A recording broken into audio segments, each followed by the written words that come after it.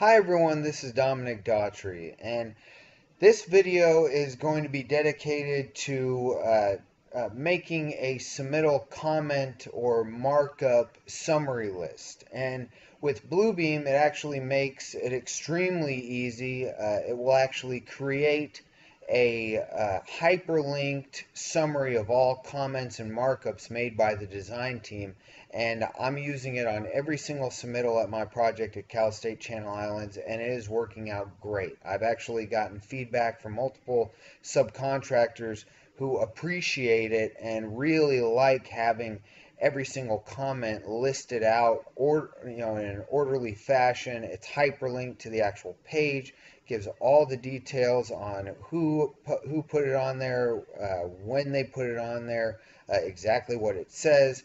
And it's just a great way to organize all the comments, so upon revise and resubmit or approved as noted, all those as noted or revise and resubmit comments are taken into account.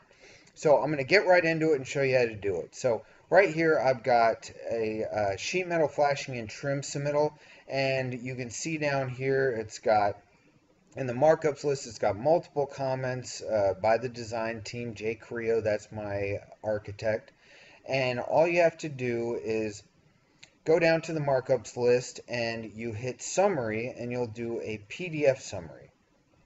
And make sure it appends to current PDF. Make sure that box is clicked. Create hyperlinks. Make sure that's clicked. And you can title it anything. And usually what I'll do is, this is approved as noted or exceptions noted.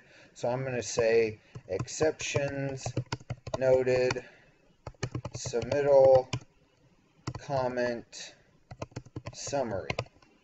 And I'm going to press OK, and it is going to take every comment, and it's creating a consolidated list with all the information associated with the markups and comments, and it is creating these hyperlinks, and it's putting it at the very end of my submittal.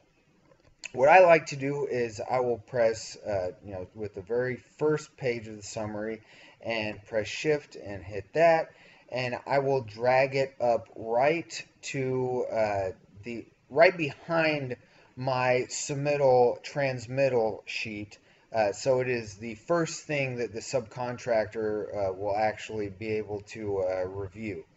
So I'm throwing it up to the very front, and you can see how quickly I actually made this summary, and then we can actually start looking at what it's produced. You can see right after the cover sheet or the transmittal sheet, it has exceptions noted, submittal comment summary.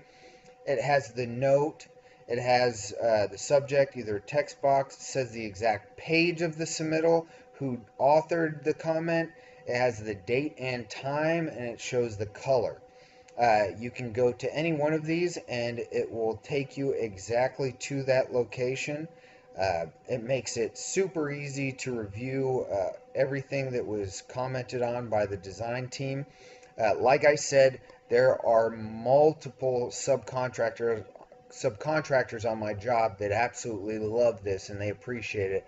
And I would say that it would actually give a more accurate review of all submittals for your subcontractors. So I'd love to hear more about what people are doing associated with this. So try it out on your project. Love to hear success, improvements on it. Hope everybody enjoyed the video. Have a great day. Thanks.